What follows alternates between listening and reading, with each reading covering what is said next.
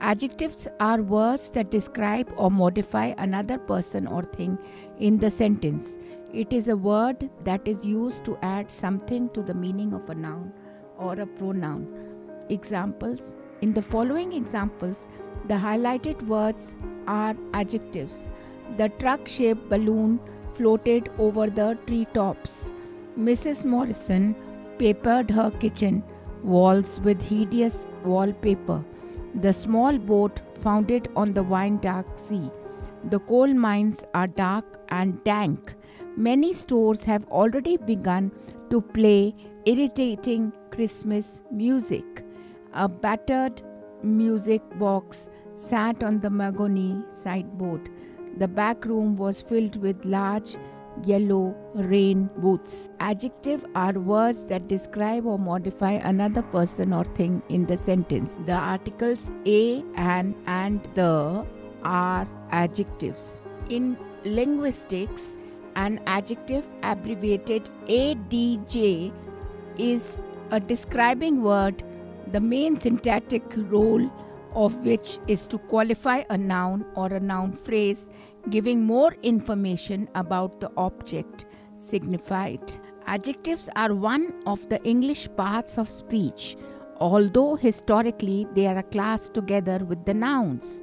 Certain words that were traditionally considered to be adjectives, including the, this, my, etc., are today usually classed separately as determiners. Examples: the tall professor, the lugubrious lieutenant, a solid commitment, a month's pay, a 6-year-old child, the unhappiest richest man. Examples: that's an interesting idea. Attribute: that idea is interesting. Predicative: tell me something interesting. Post positive: the good, the bad and the ugly. Substantive.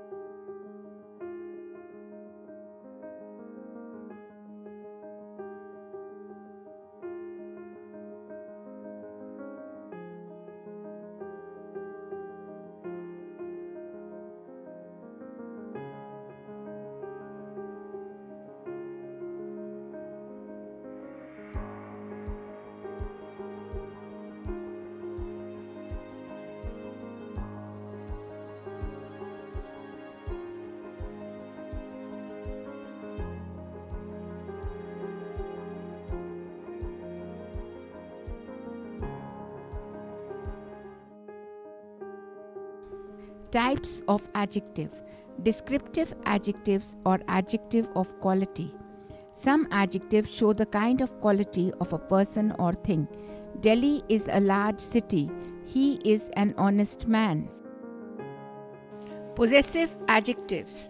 A possessive adjective, my, your, his, her, its, our, their, is similar or identical to a possessive pronoun. However, it is used as an adjective and modifies a noun or a noun phrase in the following sentences. I can't complete my assignment because I don't have the textbook. In this sentence, the possessive adjective my modifies assignment and functions as an object. What is your phone number? Here, the possessive adjective your is used to modify the noun phrase phone number. The entire noun phrase your phone number is a subject complement. The bakery sold his favorite type of bread. In this example, the possessive adjective his modifies noun phrase favorite type of bread, and the entire noun phrase his favorite type of bread is the direct object of the verb sold.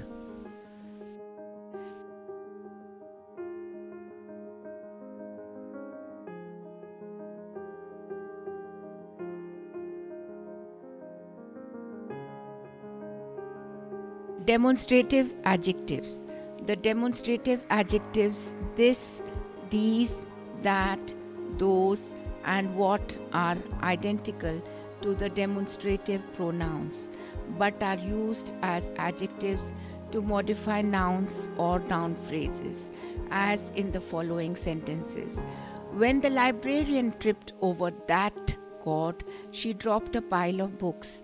In this sentence, the demonstrative adjective that modifies the noun cord and the noun phrase that cord is the object of the preposition over. This apartment needs to be fumigated. Here, this modifies apartment, and the noun phrase this apartment is the subject of the sentence. Note, demonstrative adjectives answer the question which.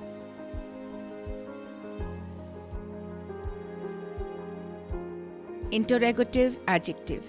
An interrogative adjective, which or what, is like an interrogative pronoun, except that it modifies a noun or noun phrase rather than standing on its own.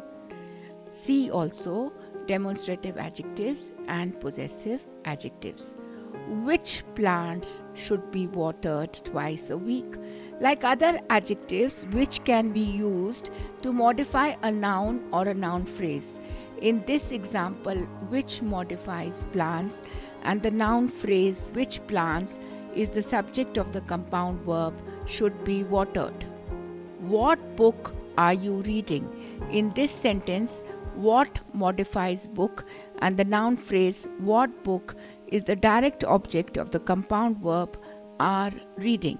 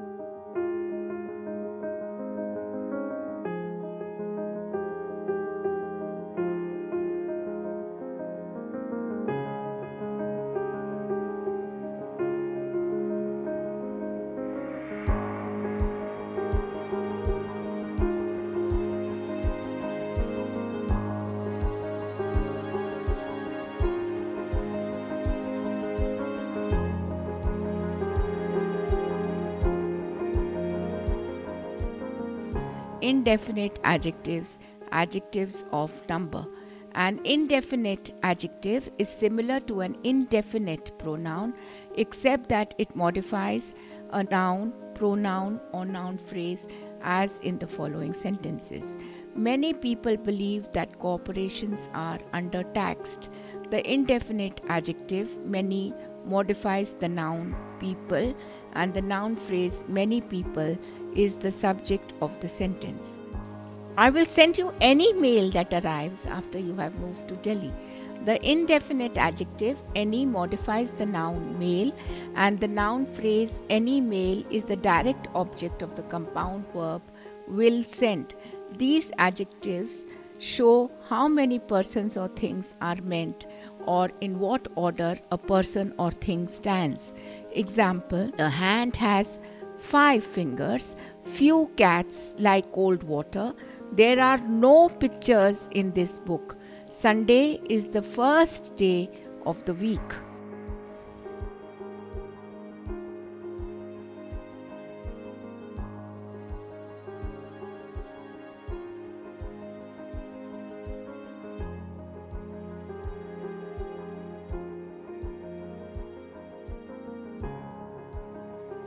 Rules of adjectives. Positive degree. Comparison of equality.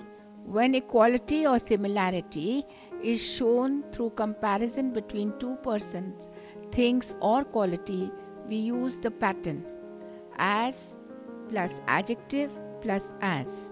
This book is as useful as the other one. Comparison of inequality. When inequality or dissimilarity through comparison is shown between two persons, things, or quality, we follow the following two patterns: not as plus adjective plus as, or not so plus adjective plus as. For example, I was not so tired as my brother.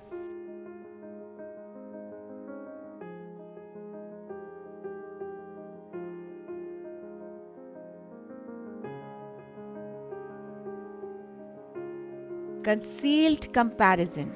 In some sentences, comparison is not explicit, showing, but concealed in its sense. In such sentences, we use not all that plus adjectives. For example, he is not all that trustworthy. Comparison of actions. Verb. In positive degree, two actions can be compared in the following ways. By using gerund, walking is as difficult as running. By using infinitive, it is as difficult to walk as run. In this construction, it should be remembered that the first infinitive is used better, had, sooner. By using had, better, had, rather, had, sooner, they had better pay the penalty. In this construction, infinitive is used twice and each time without to. This is the correct pattern. Comparative degree. Comparison between two. Comparative degree adjective is used for comparison between two persons, things, or qualities, not for more than two. Ram is smarter than Mohan.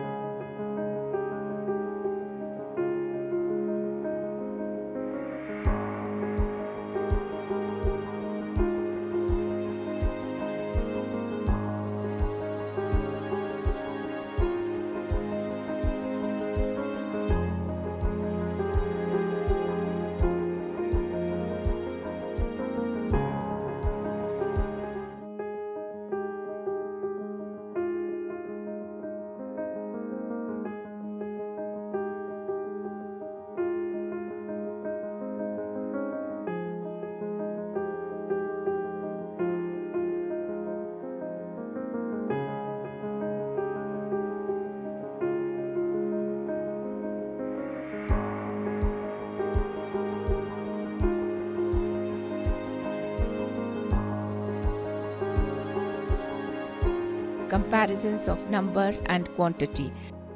Another error is often committed in the comparisons of number and quantity.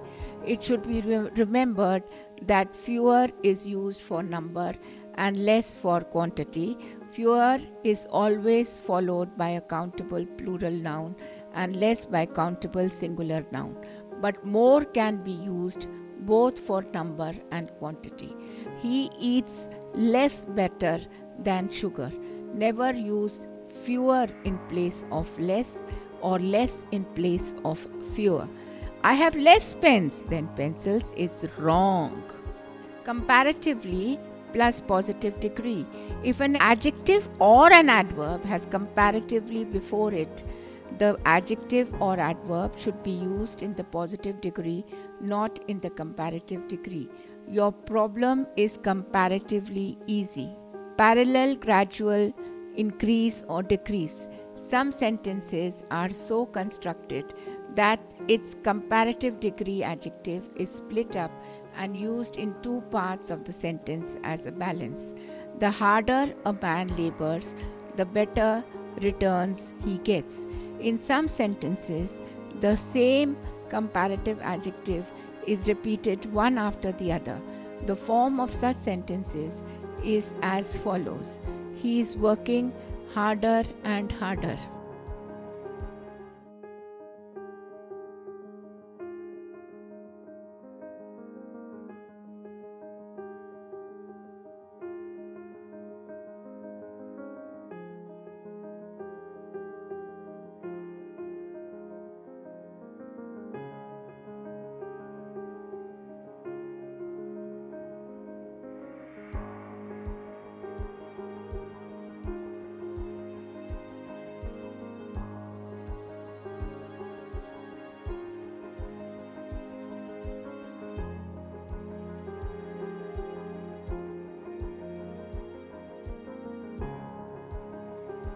Emphatic comparatives.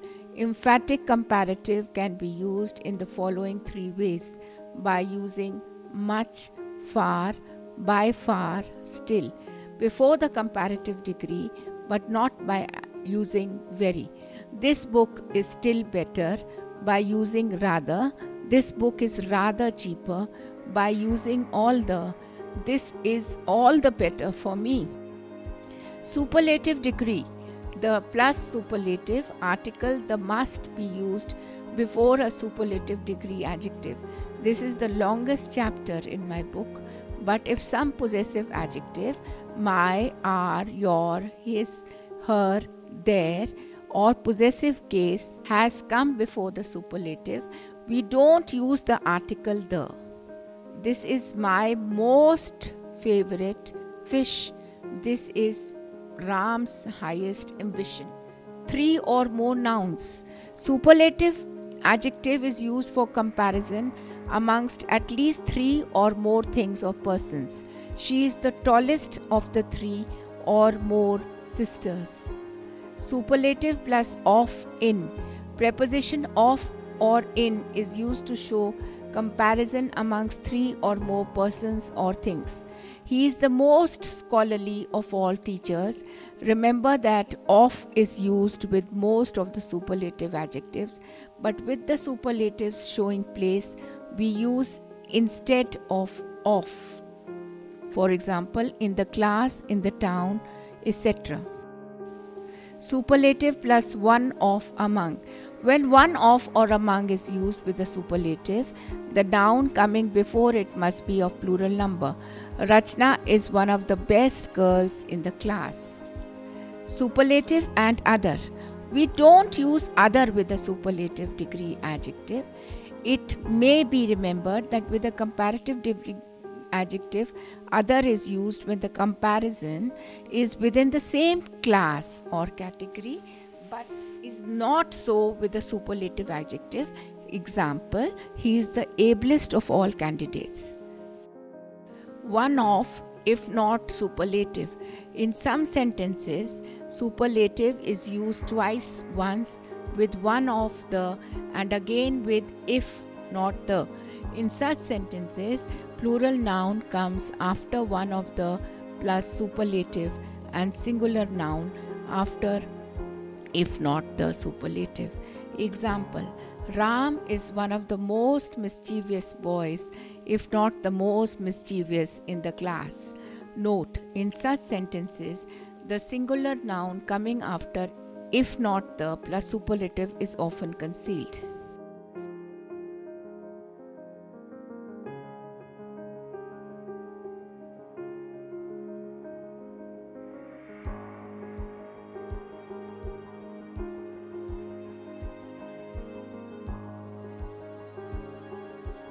Emphatic superlative.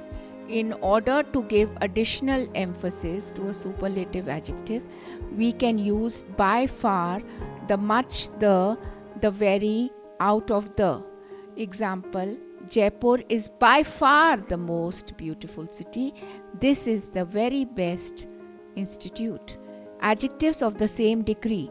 If the same noun is qualified by two or more than two adjectives, all these adjectives must be of the same degree.